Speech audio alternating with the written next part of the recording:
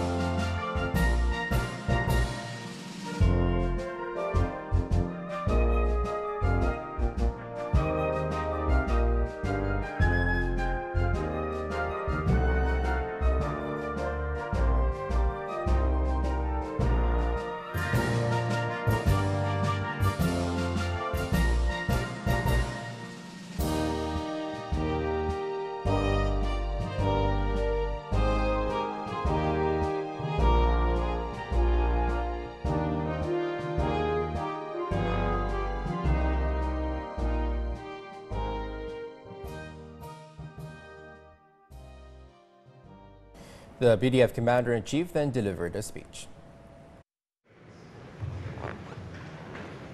بسم الله الرحمن الرحيم.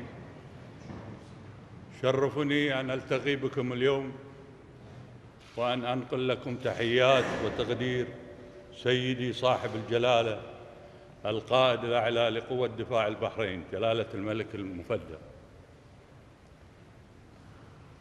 في بداية الكلمة أود أوجه شكري إلى الإخوان الذين أنجزوا التمرين تعبوي أمس بكفاءة واقتدار لجميع المسؤولين الذين شاركوا في التمرين وأعدوا له، ولله الحمد مستوى التمرين كان جيد جدا والأداء أيضا، وكذلك الإصابات بالأهداف ولله الحمد كلها كانت جيدة. وجهني جلالة الملك أن يبارك لكم الأوسمة أيضا، وأشكركم على أدائكم كل هذه السنين. لن أتمكن من حسبة كل واحد منكم كم سنة قدمها لقوة الدفاع، لكن كلكم متغاربين في السنين اللي خدمتوها وقدمتوا أداء جيد. القائد الأعلى هو مثالنا في هذا الشيء، وهو المؤسس لقوة الدفاع، وتباركنا بمشروعين رئيسيين من جلالته ثبتوا عروبة وإسلام هذا البلد العربي. المشروع الأول كان مشروع جلالته الإصلاحي، وهذا شمل المواطنين وشمل الأرض وشمل النظام، وثبت عروبة هذه البلد. ولله الحمد تمكنا من الانتصار على جميع الأخطار التي خطط لهذا البلد أن يمر فيها. والمشروع الرئيسي الثاني هو تأسيس قوة الدفاع، وقائدنا جلالة الملك هو اللي وضع الأولى لهذا الصرح الكبير اللي أنتم اليوم جزء منه ولله الحمد. إنجازات قوة الدفاع كثير وكلكم تعرفونها، لو بغيت أنا أختزلها وألخصها في كلمة وكلمتين يمكن ما أعطيها حقها، لكن أنتم عارفين الإنجازات كلها اللي حققتها قوة الدفاع في ميادين الشرف والرجولة، في العمليات العسكرية وفي المناسبات الدولية وفي التحالفات الدولية. ولله الحمد سمعة قوة الدفاع دائما كانت تسبق عمل الجندي البحريني. فأنا أكرر شكري لكم كقادة ومسؤولين على هذه الإنجازات، ولولا كفاءتكم وقيادتكم وخدمتكم واستعدادكم في جميع المجالات ما حققنا اللي حققته قوة الدفاع. أتمنى لكم إن شاء الله التوفيق والنجاح في السنين القادمة إن شاء الله، وإن شاء الله نلتقي دائما على الخير، وكل عام وأنتم بخير. وأنا بعد أيضا في هذه المناسبة أستحضر أبطالنا الشهداء اللي قدموا أرواحهم فداً للوطن، إن كانوا في قوة الدفاع أو حتى في القوات الأمنية.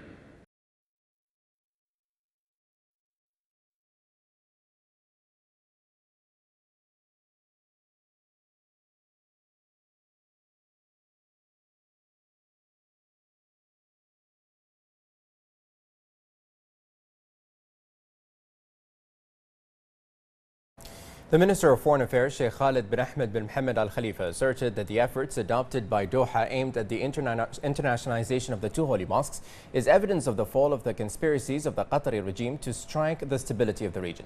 In a series of tweets, Sheikh Khalid added that whenever a plan or a conspiracy by the Qatari regime fails, they return to the story of the internationalization of the two holy mosques. He also stressed that the Doha regime and its media rhetoric about the two holy mosques reveal the bad intentions, the political bankruptcy and the moral fall of the regime.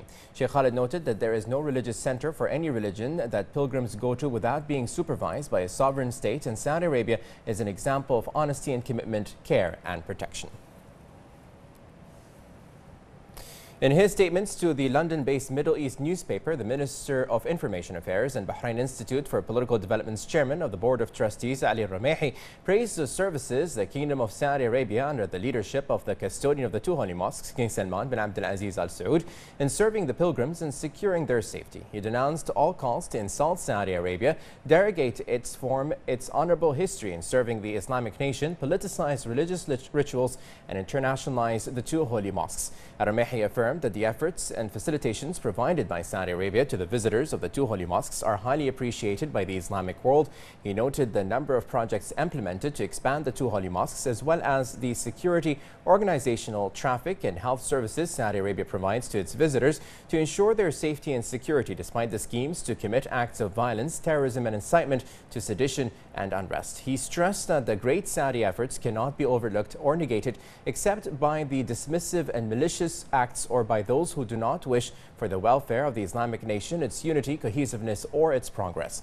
He described the suspicious calls to internationalize the two holy mosques as unethical errors that bespeak of malice and political bankruptcy and ignorance about the historic role of the Kingdom of Saudi Arabia in spreading the Islamic call and the values of moderation and fairness, establishing Islamic educational centers and providing humanitarian and relief assistance worldwide. The minister affirmed that Saudi Arabia is the cradle of Islam and the Mecca of all Muslims, and that it has been historically honored to serve Hajj and Umrah performance led by its wise leadership who have dedicated the country's human and material capabilities in bringing together the Muslim nation in amity, fraternity and tolerance, aloof from sedition, hate, political or sectarian disputes. He added that the kingdom's values, status and sovereignty are stronger than any intrigues and will always be the red line that should not be undermined or overlooked. The kingdom has made a new achievement, winning a silver medal in the 10th International Invention Fair in the Middle East, which was held in Kuwait, and a gold medal in the Portuguese Inventors Association. The Minister of Education, Dr. Majid bin Ali Naimi, honored the winners, hailing the efforts exerted to make this outstanding achievement. He affirmed the ministry's keenness on encouraging students to participate in international contests. He also expressed thanks to the Minister of Youth and Sports Affairs for their efforts, wishing the project's organizers further success.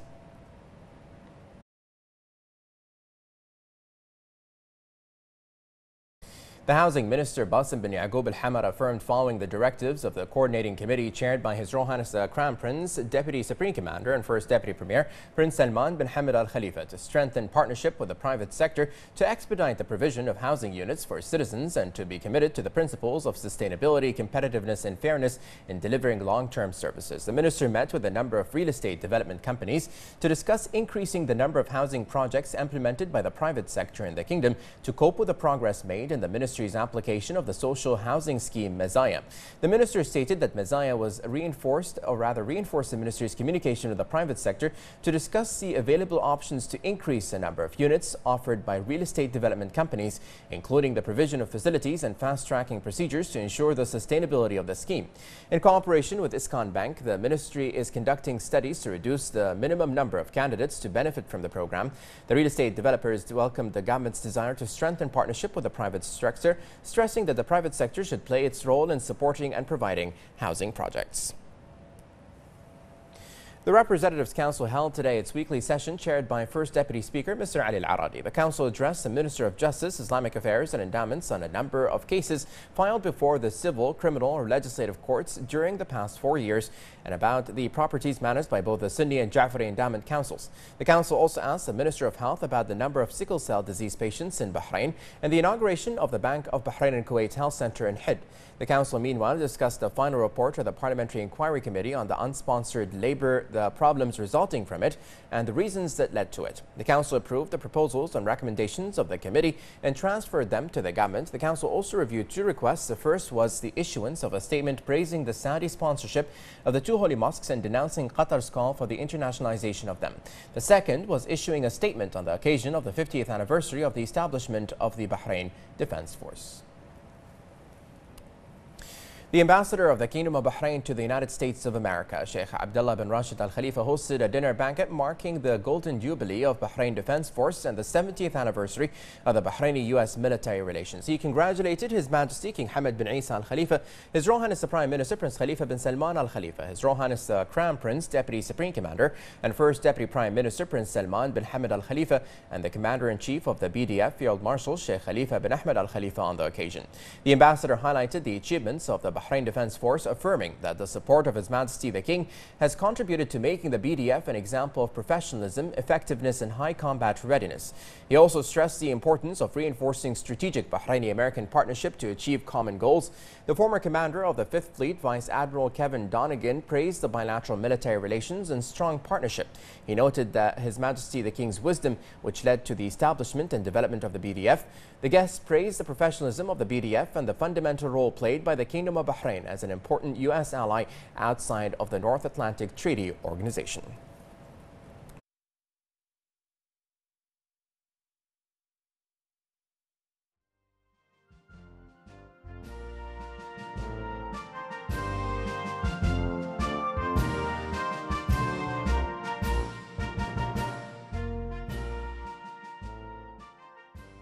Good evening, and thank you for joining us tonight as we gather to commemorate the 50th anniversary of the inception of the Bahrain Defense Force and the 70th anniversary of the U.S.-Bahrain military relations. As time passes, one realizes the importance of establishing relationships with those that share common values: peace, prosperity, coexistence. It is through the creation of partnerships that nations are set on parallel trajectories, and in the case of Bahrain and the United States of America, a path towards regional order and stability. Achieving common interests and shared goals could be effectively and efficiently attained through the formation of strategic alliances. Our militaries are fine examples of that success. And through sharing interests and values throughout the decades, we worked together, often fought shoulder to shoulder, to defend our nations and keep our enemies in check. Whether fighting for the liberation of Kuwait in '91, where the Royal Bahraini Air Force conducted airstrikes in Iraq, and Bahrain hosted US military operations during that war, or being the first country in the world that joined the US in its coalition against Daesh. And in March 1987, when an Iraqi jet aircraft fired missiles at USS Stark during its mission in the Arabian Gulf, we were among the first rescue teams to arrive. Bahrain, this strategic alliance, and every single US-led operation in the region that we had participated in required a high level of military professionalism and preparedness. The BDF today not only positions itself as a capable partner, but also as one that the US can rely on.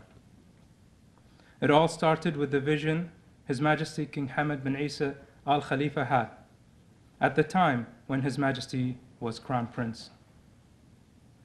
His Majesty realized that for Bahrain to protect itself and develop, a nation requires a professional defense force that's efficient, effectual, and capable. During the recent official visit of His Royal Highness Crown Prince Salman bin Hamad Al Khalifa, the Crown Prince, Deputy Supreme Commander, and First Deputy Prime Minister, who, for the record, also is a military academy graduate and previously assumed the post of Commander-in-Chief of the BDF. His Royal Highness recently announced the renewal of the DCA for 15 years, as well as the purchase of fighter jets and equipment amounting to $4 billion. This is a clear message sent to both our friends and our enemies of where we stand today and where are we heading. Both in Washington and in Manama, we realize the importance of establishing relationships with those that share not only our interests, but also our beliefs in a safer, more prosperous world. Who continue to make the partnership between the Kingdom of Bahrain and the United States is strong and enduring and unique for a number of reasons. While the U.S. Middle East force had a humble beginning in Bahrain in 1949, the lasting and mutual beneficial partnership has strengthened and grown for over 7 decades. When Emir Isa bin Salman Al Khalifa charged his eldest son, Hamad bin Isa Al Khalifa, with the establishment of the Bahraini Defense Force, the future king chose to build the BDF Officer Corps around a cadre of promising young leaders. The General Directorate of Traffic is keen on facilitating the services provided and on opening branches for citizens and residents. More details in this report. In continuation of the General Directorate of Traffic's efforts to facilitate services for citizens and residents, 2 branches in Sitra Mall and Hamad Town Roundabout 17 were opened to provide traffic services. The General Directorate of Traffic is keen on implementing its strategy to develop all traffic services provided, including the time period of completing paperwork and the satisfaction of citizens and residents with the procedures. With the Director's firm belief that electronic services are faster and better, there are some citizens that prefer to complete their paperwork the traditional way. In previous years, the security center located in Amhara Governorate was opened, which provides traffic services. Following that, the security center at Lulu Hypermarket in Head was opened. During last year and the year before that, 100,000 correspondence were completed in Amharrag and many more in Hamad Town and Sitra Mall. The 2 new centers in Hamad Town and Sitra provide all traffic services. This development plan is in line with the continuous work to develop electronic services. In 2017, the Directorate completed more than 1.5 million procedures, 218,000 of which were electronic, which can be accessed through the Directorate's application and the e-government website. We used to go to the General Directorate of Traffic in Isa Town, where many people go, which makes finding a parking space a problem and a time-consuming process. Now they've opened branches in some of the governorates, including Sitra. The procedure takes only a few minutes, making it easier for citizens. When I heard about the opening of the center in Sitra Mall, I was very pleased. I finished my paperwork quickly, and for that I would like to thank the General Directorate of Traffic. It is important to note that the actions taken to develop traffic services represent an essential aspect of ensuring traffic safety, as well as saving citizens and residents' time and efforts.